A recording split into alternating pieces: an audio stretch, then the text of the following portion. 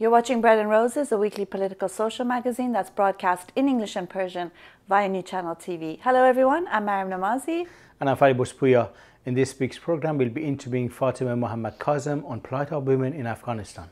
We'll also be discussing the heinous stoning of a young woman, Rukhsana, in Afghanistan, as well as the murder of another Bangladeshi secularist. We'll talk about an insane fatwa from Saudi Arabia on the women you're allowed to marry and not. We'll talk about an Iranian actress who has had to flee Iran after posting photos of herself without the hijab. And we'll also be talking about the funeral of a wonderful labour rights activist, Koorosh Bakhshande, as well as female cricket as a form of protest against the Islamists. Stay with us.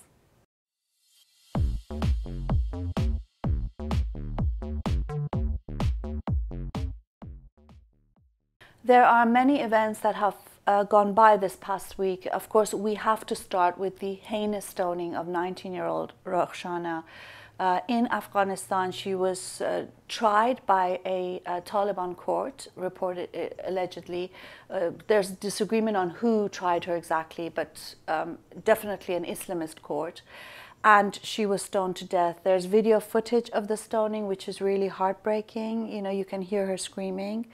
And you can see men throwing stones without any reaction, as if they're throwing stones at a wall, not a real live human being. Yeah, absolutely. Although the world is reacted to this, I think there should be outrage. The reality is that the police and the officials in Afghanistan did nothing to protect her, and family wanted to marry her. And you know, this is the plight of many women in Afghanistan. And you wonder what else can people do, and I think there should be a lot more outrage than there is. I think it's good to see that a lot of people have responded to the situation and demanding a better protection for women. But we can't ignore this. We can't forget what's going on in Afghanistan. Yeah, and it goes back to the way women are perceived, you know, as ownership and property of the male guardian in their family, to do with them as they want. And the fact is that really she has been stoned to death for love. She ran away. She didn't want to get married to the older man the family wanted to marry her off to. They then dragged her back from Iran, where she had fled, married her to a 60-year-old man. Again, she ran away and eloped with a man she loved. And they've dragged her, stoned her to death. He was flogged. Again, you know, of course, no one should be flogged or stoned, but discrepancy between what women faced and what men faced. And the reality of these, a lot of resistance in Afghanistan, a lot of women in Afghanistan are opposed to the situation. A lot of people have run away from Afghanistan because of this situation, and people need to sort of be able to change the situation. There has been military intervention supposedly for better life in Afghanistan. Look at the results of it, because it relied on the... It's not enough, it's not enough. I mean, you know, with stoning it was banned, but again, as late as in 2013, under Karzai's government, they were planning to bring it back. There was a proposal to bring it back. This information leaked. There was outrage internationally as well as within Afghanistan, and so they again pushed it back. But this is something that we need to really scream out against. You know, this should not be happening in the 21st century. You know, this should really be the last stoning. Yeah, can we all agree that this will be the last stoning? What are we going to do to make sure it never happens again? And complete protection for women of Afghanistan, and that needs to be a priority of everybody across the world. Protection of women in Afghanistan and defense of their rights. Yeah, and going, you know, following through from that and the situation of women under Islamic laws, you have the case now of the Iranian actor. Her name is Sadaf Taherian. She posted photos of herself without the hijab as a form of criticism of the hijab, as a form of protest, as many women in Iran are doing. As a result, they said that she was immoral, that she had shamed in the nation. They banned her from doing any more work, and she has actually now had to flee the country as a result. And the Islamic regime and the supporters have actually been abusing her on social media, and actually they've doctored her picture and sort of photoshopped hijab on her head. And she's protested, that's openly protested, and now she had to flee because of the pressure. ولی جسارتم از جایی شروع شد که به گذشته فکر کردم. وقتی گذشته رو مرور کردم، وقتی که از دفترهای مختلف سینمایی بهم زنگ می‌زدن و با کلی شوق و ذوق میرفتم سمت دفترشون برای بستن قرارداد، اما متاسفانه با جملات وقیحانه‌ای مواجه میشدم و این باعث میشد که از اون دفتر تا خود خونه فقط اشک میریختم، فقط گریه میکردم که چرا، برای چی. در مورد هر چیزی صحبت میشد به جز کار. خب یعنی چی؟ پیش خودم فکر میکردم که من چی کار کردم؟ من با چه ظاهری رفتم اونجا؟ خیلی ساده، خیلی نرمال، مثل تمام کسای دیگه که ما روزی 1000 نفر رو داریم توی خیابون میبینیم. من فقط توقعی از فرهنگ ایرانی نداشتم که این همه اهانت بشنوم و این همه توهین بشنوم و واقعا نمیتونم مثل خودشون جواب بدم، نمیتونم مثل خودشون برخورد کنم و فقط میتونم بگم که متاسفم، واقعا هیچی ندارم در جواب این سوال بگم. من دلم میخواد که جایی زندگی کنم، دوست دارم جوری زندگی کنم که خودم خوشحالم، به هم توهین نمیشه. Well, she's out of the country now, but she said that the only reason she did wear a veil is because she had no choice, you know, and I think that's the reality of the veil for many people. And something interesting is that when you're a woman actress, not only do you have to be veiled, not only do you have scenes where if you're even married to a man, you sleep in separate bedrooms because it shouldn't be shown. Even to the extent where if you've got a young boy, let's say if it's your son who's 10 or 12, who goes, you know, you're not really supposed to touch him anymore because he's too old now for you to be hugging and kissing your child. It's just a disgusting way of looking at human relationships. Absolutely. Yeah. Religious and particularly Islamist and Islamic sort of religious in these situations clearly create an inhuman environment for everybody. Even the relationship between mother and her children are deemed to be, you know, immoral effectively. They can't have, you know, they can't hug each other, they can't, it's disgusting. Yeah. And okay, following again, you know, going now to Bangladesh, we're seeing really the hunting of atheists and secularists. They are hunting people. They've put their names on a list. They are hunting them one by one. And the latest news is, of course, the publisher, the secularist publisher's name is Faisal Abedin Deepan, and he has been killed. You know, and the question is, how many more must be killed before the Bangladeshi government takes action, real action? Yeah, and we've said time and again that the Islamist movement, it's a killing machine, and they're doing it everywhere, and people need to recognize this is a fascist movement that across the world is just destroying people's life and need to be stopped, and it needs a global reaction to it as well. But at the same time, there's so much resistance against the Islamic regime, even when they're power, from various quarters, and we need to see and recognise these resistance. I mean, there's a case of how people came out in support of a Labour activist in city of Sanandaj. Yeah, but before that, sorry, I wanted to say something about this case before we move on, is that the British High Commissioner in Bangladesh, he condemned the attack, and he said, and I quote, "Violence is never the answer or acceptable in any circumstances." Really? Is that all the British High Commissioner can say? It's as if it's their fault for being secular publishers, but violence is never the answer. Nonsense. You know, there has to be a much stronger condemnation, unequivocal condemnation of what's happening. And next week we're going to be interviewing Ajanta Deb Roy. She is the only woman on an international global death list of UK-based bloggers. Of course, people like Tassima Nasreen are also on such death lists, and we'll be talking to her in more depth about this. But sorry, going now to... Let's look forward to that as well. Yeah. No, I think there's a lot, we were saying that there's a lot of resistance against the Islamists, and you see that regularly taking place across the Middle East and North Africa. Earlier this week, we had the commemoration of a Labour activist who died recently because of the heart attack. He's been in and out of prison and under pressure by the security security forces in Iran, and people actually, when he died, thousands of people came out in support under severe restrictions in Iran. They had his photograph, they had the Red Union banner out in support of him, and despite the pressure and banning by the Islamic regime, people came out and commemorated his life. And this is the sign of things we could see. And this happened in the city of Sanandaj, which time and again we've seen the protest, the strong social and secular movement in the city of Sanandaj, and this is beautiful to see. So while there is a killing machine in power and in position of power really in many countries, at the same time there's a lot of resistance that is taking place, and it's good to see. Yeah, and so we also really commemorate this fallen hero who's died recently, Kurosh Bakhshande, and he was buried with the Internationale as well.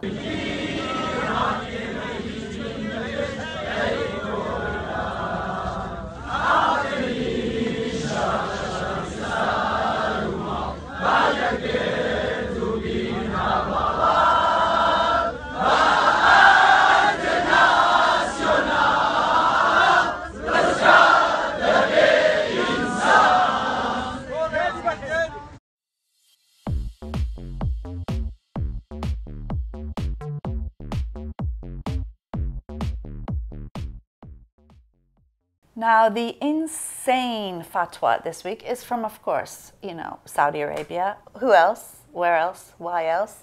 And it's a law, actually, the law of the land, which makes it even more special, which says that there are 4 nationalities that Saudis can never marry. That is from Chad, Bangladesh, Pakistani, and Burmese. Why do they single out these Sounds 4? a bit racist. It does, absolutely it is. But why are they have to single out sort of Chad but not Ghana? I mean, what's going on here? That's a good question. Maybe they don't. Yeah, they think everyone from Africa is one. It's one country, and it's Chad. Okay, right. I mean, I don't understand what the rationale for this is. But no, this is brilliant, because they've got this thing of which says that this is not allowed completely. But if you marry Moroccan women, I don't know what they've got about Moroccan women. If you marry them, though, you have to make sure that her profile is free of any crimes and serious diseases, and that she's not a drug addict. I think they're worried that there might be a lot of secularists because there are a lot of secular women in Morocco, and they're worried about these countries. Possibly they're worried that there are a lot of strong women in these countries. I have no idea. And what about this? They had said something about, in addition, an applicant who's already married to a Saudi woman must attach, so this is like his second wife, because he needs more than one, must attach a medical report on the status of his wife, confirming that the first wife, the Saudi wife, is sick, disabled, or cannot give birth, and only then he can have a non-diseased Moroccan woman. But if it was his second wife was from Saudi Arabia, it was okay. Of course. Didn't it? Okay. Yeah. So this is Islamist, sad, racist. But Reza was saying something really funny, that he read about a court case where there was an accident between a Saudi and a foreigner, and they had said, well, it's your fault, the foreigner, because if you were not here, there would not have been an accident. So, I mean, it's perfect for the EDL and BNP. They should, take some guidance from that. It's exactly their sort of viewpoint. Yeah, I think we just be careful that David Cameron, when he goes there, he doesn't have an accident.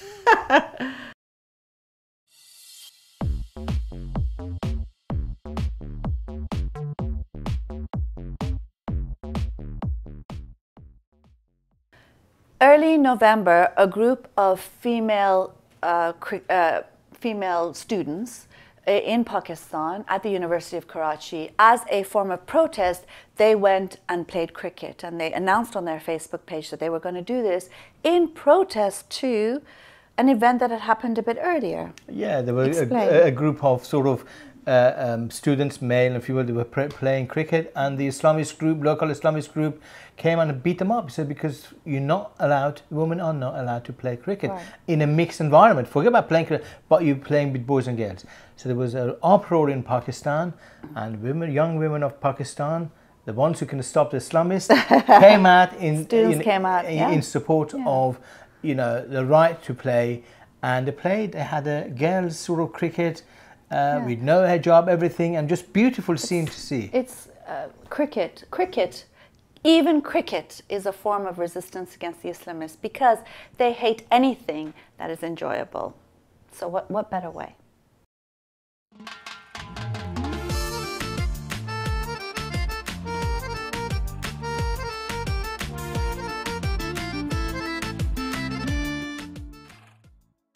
We're now going to look at an interview with Fatima Mohamad Kazim. She was interviewed actually by a wonderful women's rights campaigner, Farideh Arman, in Sweden. Now, the reason we wanted to show you this interview this week is because it is so relevant to the stoning of Rokhshana, you know, just last week as well, from via the Taliban in Afghanistan. She talks about the situation of women in Afghanistan. You really have to listen to this interview to fully understand what women are going through there. Watch this interview and we'll come back to discuss it further. خوشحالم از اینکه دعوت ما رو قبول کردی و اومدی توی این برنامه شرکت میکنی و میخوای که حرف دلتو به گوش مردم و جهانیان برسونی. بله. میشه خودتو معرفی کنی؟ بله، من فاطمه محمد کاظم از افغانستان هستم. از کشور افغانستان. چند سال داری فاطمه جان؟ من 36 سالم هستم. 36 سالته. من دوست دارم بگی چی شد که تصمیم گرفتی قبول کنی که بیایی تو این برنامه؟ من از خاطر من میفهمیدم که در این برنامه اگر اشتراک کنم جان من زیاد در خطر است، جان بچه‌ام در خطر است. مگر بازم من از خاطر در این برنامه شرکت کردم که من میخواستم که درد دل خود، درد دل لکا میلیون زنای افغان از دیگر کشورها را میخواستم که در اینجا بیان کنم، بگویم. میخواستی بگی برای مردم دنیا که چی داره میگذره؟ بله، که سر خانمای افغان چی میگذره، چقدر جدر میکشن در افغانستان، چی حالت است سر زنا که میلیون زن خودکشی میکنن، جان خود از دست میتن از خاطر که بسیار سرشان ظلم میباشد. من میخوام مثل یه نمونه از اون میلیون ها زنی که ازش اسم بردی که خودت با گوشت و پوست خودت اینو تجربه کردی، این بی حقوقی رو، این زجر رو، این تبعیض رو تجربه کردی. میشه برامون از اول، از موقعی که کوچیک بودی یه مقدار بگی؟ بچه بودی؟ بله، بچه بودم. چی دسته میخواستم مدرسه برم، مگه مدرسه رفتن نمیتونستم از خاطر که اجازه نداشتم. که بچه های دیگر را میدیدم که مدرسه میرفت، خیلی گریه میکردم، رنج میبردم که این بچه ها چرا به مدرسه میرن، من رفتن نمیتونم، چرا من همراه بچه ها بازی کردن نمیتونم. خیلی رنج میبردم از که رنج خود تا حال میبرم که بیسواد ماندم. ما میخواستم، ما آرزو داشتم که دیگر بچه ها واره مدرسه برم، باسواد باشم، با همراه بچه ها بازی کنم، مگم چون که نتانستم. تو پدر مادرت من برام تعریف کردی که در یک حادثه بمبی که منفجر شد پدر مادر تو کشته شدن. بله. و تو رو خالت و شوهر خالت. بله، من شوهر خاله‌ام بزرگ کردن. پیش از اون نبودم. از چه سالی تو مجبور شدی به اینکه برقه و حجاب سر کنی؟ من 4 سالم بود. 4 سالم بود که برقه در سر کردم. دوست داشتی اون حجاب و اینا رو؟ نه خیر، من دوست نداشتم، چون که من خیلی بچه کوچک بودم، من دوست نداشتم. که من میخواستم دیگر بچه ها رو آزاد باشم، برقه در سرم نباشم، برم در خیابان امرای دیگر بچه ها بازی کنم، مگم چون که مرا اجازه نمیداد، چون که من یک دختر بودم. تا تو یه ذره بزرگتر شدی و شوهر خالت برات تصمیم گرفت که ازدواج کنی. بله، من در سن 17 سالگی برای من شوهر خالم تصمیم گرفت که ازدواج کنم. دیگه ازدواج کردم همراه یک مردی که طالبان بود. دیگه برام خوشایند نبود از خاطر که اون مرد خیلی طالبان بود و دیگه آدم مسلح بود و مسلح میرفت و میامد و قیافهش بسیار ترسناک بود. دیگه دوست نداشتمش. دوست نداشتم. اجباری بود فقط. اجباری، بله اجباری. از میلیون زن در افغانستان اجباری است عروسیشان.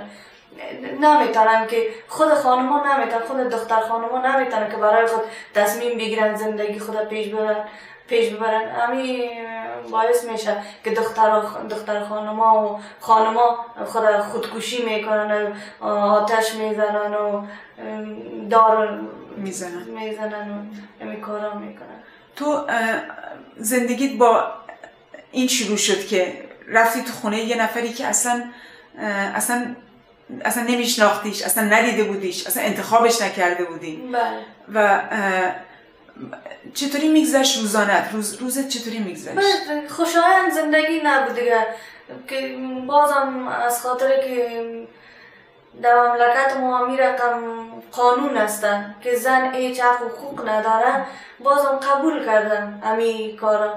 وقتی که رفتم دیگه، از اون وقتی که رفتم و ازدواج کردم رفتم دیگه، ظلم و زدن و کتک میزدیم زیاد شروع شد. بازم کتک خودم اقدر رنگ نمیبردم که یه خانم بودم چرا مرا کتک بزنم. بازم اقدر رنگ نمیبردم. وقتی که بچه دار شدم بچه های من رو میزد زیاد رنگ میبردم که خب بچه هست دیگه، او چی رو میفهمه که میزنه او را. تو 2 دختر آوردی؟ بله من 2 دختر آوردم دیگه. سر من زیاد ظلم میکرد، چون که میگفت چرا پسر نآوردی که من رقم خود طالب جورش کنم. اون که دختر پسر بیارم اون که در دست من نیست. من خود نمیدانم که دختر میشه پسر میشه. مگم او آدم نادان بود، جاهل بود، نمیفهمید. میگفت نه باید پسر میآوردی که من رقم خود طالب جور میکنم. مگم من خوش بودم که من دختر میآوردم، چرا که من پسر رو خوش ندارم. بعد تو زندگیت اینطوری میگذشت که این شروع کرد هی دائم تو رو به خاطر اینکه چرا بچه دختر آوردی تو رو مورد خشونت قرار میداد، کتک میزد، بچه ها رو کتک میزد.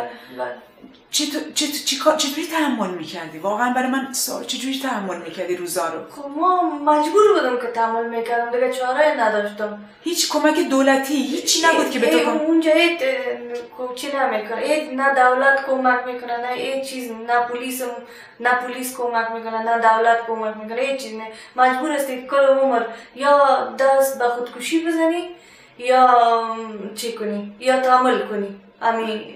همین زندگی رو تحمل کنی. دیگه من خودم 2 دفعه خواستم که خودکشی کنم، در چای آب خدا پرتم. خودتو در چای آب بندازی؟ بله. مثلا چشمای بچه هم که میدیدم میگفتم که زندگی از یا چی رقم میشه، چون که زندگی از که من نباشم یا چی رقم میشه. از اون خاطر نتونستم که خودکشی کنم. من بالاخره یک تصمیم گرفتم که باید فرار کنم از اینجا. من میتوانستم که میفهمیدم که من اگر فرار کنم جان ما در خطر است. اگر ما را بگیره دستگیر کنه عرصه ما را میکشه. هر 3 تاتونو؟ بله. حتی بچه های خودش هم حاضر بود بکشه؟ بله. بازم از کشتن خود راضی بودم، از این که هر روز زنجیر میکشیدم. ترجیح دادی که بمیری ولی فرار کنی و بچه هات هم جونشون رو نجات بدی؟ بله. این برای من تعریف میکردی، میگفتی که من میدیدم که همین سرنوشتی که من الان دوچارش هستم، همین سرنوشت قراره بچه های منم دوچارش بشن. و من بایستی یه راه حلی پیدا میکرد.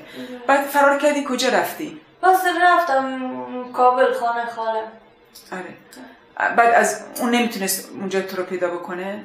فرار کردی به جای دیگه؟ نه که من رفتم خانه خالم، باز از اونجا رفتم خاله من رو دیگه جای پنهان کردش. بله. بعد چی شد؟ باز اونجا میرفتم یا خانه یگان کسی که کار میکردم از خاطر که به اولادم یگان نان چیز پیدا کنم، لباس ها رو میشیدم. باز در خانه یک خانم بوده که اونجا که رفتم باز برادر از او مرا اونجا دیده دیگه باز مرا گفتم من امرایت ازدواج میکنم. من کل قصه زندگی خدا برش کردم که من جانم این رقم در خطر است. من این کتی آدم طالب عروسی کرده بودم از دو طفل دارم این رقم. بازم دمه قدر که کل داستان زندگی خدا برش گفتم که میفهمید که جان از اون در خطر میشه. بازم آدم خوب بود. بازم مرا قبول کرد. بازم از مرا امرای اولادم قبول کرد. امرای من ازدواج کرد. بله. بعد حاصل این ازدواج بچه دارید از اون مرد دوم؟ بله، 2 دختر و 1 پسر دارم. یعنی مجموعاً 5 تا بچه تو آوردین. بعد چی شد که تصمیم گرفتی که فرار کنی از افغانستان؟ او آدم ما رو پیدا کرد. همسر اولت؟ بله. دو بار در پشت خانه ما آمد لطکوب که شوهر دومیم کتک زدش نخواست که او بیای داخل که اگر او مرا دستگیر میکرد خب مرا میکشتک. اون نمیگذاشت. باز همی بالاخره تصمیم گرفتیم که باید من فرار کنم از اونجا. We hope you enjoyed the video. I mean, there's so many things in this interview that really reveals the situation of women. I mean, the fact that she had to wear a burqa from 4 years old. She wasn't allowed to go to school. She was married forcibly at a young age. She was beaten. You know, she was abused because she brought daughters and not sons. It's just on and on and on. It's like a never-ending tragedy. And she had to flee. Eventually she had to flee, initially to another city, to her aunt, and then later on abroad, to be able to have a basic human life. And this is the situation of many women and people from Afghanistan, many women from Middle East and North Africa, in particular Afghanistan. They have the only way that they can actually have a decent human life is to run away, and run away like thousands of refugees. And this is a heartbreaking, really, interview that we've seen, and we need to recognize that people come in from Afghanistan. These are the stories that we need to listen and to hear and see the human beings and the situations under every single refugee who comes from Afghanistan or from Middle East. Yeah, especially when you hear very often, you know, people in the far right or racist and xenophobic groups talking about fake refugees. Honestly, look and listen to the lives of people who are fleeing. And then it becomes so clear that honestly, the fact that they're still alive, they're still hoping, moving, trying to reach a better way, a better, you know, society, a better life, just it says volumes about humanity's resilience and the need for people to really be able to live human lives. So definitely refugees always welcome. We've reached the end of our program. We hope you enjoyed this week's program. Yes, and from me and Maryam Namazie, goodbye. Bye.